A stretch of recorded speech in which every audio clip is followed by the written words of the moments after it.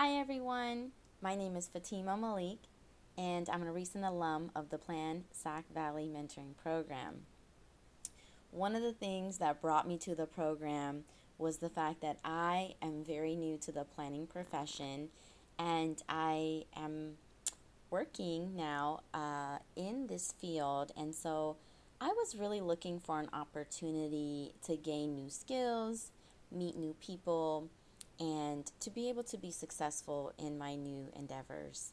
Um, in terms of how my mentorship opportunity went, um, and the support for professional development, I really enjoyed meeting with my mentor. I'm sad we didn't get a chance to meet in person, but it was really good to be able to exchange ideas, get advice. My mentor is a legend. She has mentored so many people who have now, um, you know, had very successful careers, both within local jurisdictions and many other entities. And the thing that I learned and the way in which I grew the most through the PLAN program was through taking the Strengths Finder test. I had never done that before.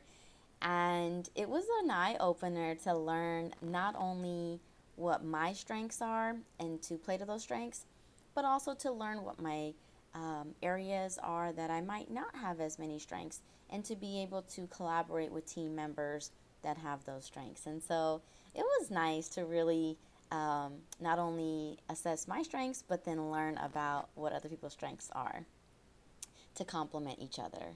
And in terms of what were the biggest takeaways from the PLAN program, I enjoyed meeting all the people, all of the activities. It was an online format, so we did the best we could considering everything going on around us. So it was really nice to build an online community and to be able to come together, learn, grow, and exchange ideas.